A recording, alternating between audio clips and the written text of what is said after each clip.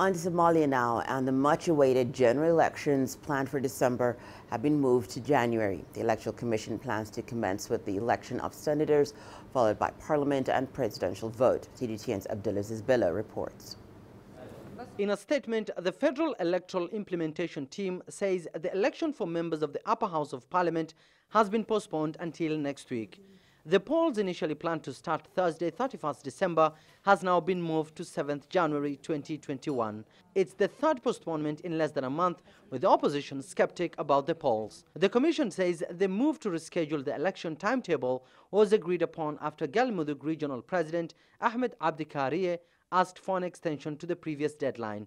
Regional parliaments from Somalia's 5 federal member states will elect the senators from the 7th to 14th January next year. Polls are expected to start in some regional states that enjoy close cooperation with the federal government, while others like Puntland and Jubaland are yet to confirm their participation. Meanwhile, opposition politicians, including presidential candidates, want the Electoral Commission disbanded, claiming it's made up of president's allies, a claim the government has denied. Based on the current circumstances, it's not likely that compromise will be reached on the electoral impasse. It's however likely that elections will happen in some regional states. Politically, this will impact the outcome of the electoral cycle, as Parliament and Senate will be formed with the absence of some representatives. Election for lawmakers and senators from Somaliland and Banaadir region will take place in the capital, Mogadishu, as polls cannot be held in the breakaway region that's seeking independence from Somalia. As per an electoral deal reached in September, polls will be held in 2 constituencies in the country's 5 regional states.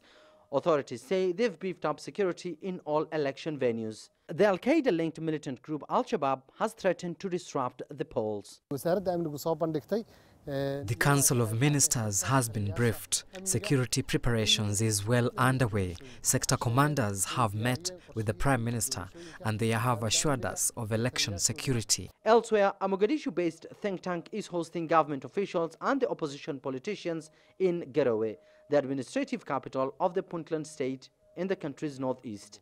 The annual event by the Heritage Institute will focus on the country's future amid an electoral impasse. Abdul Aziz below CGTN, Mogadishu, Somalia.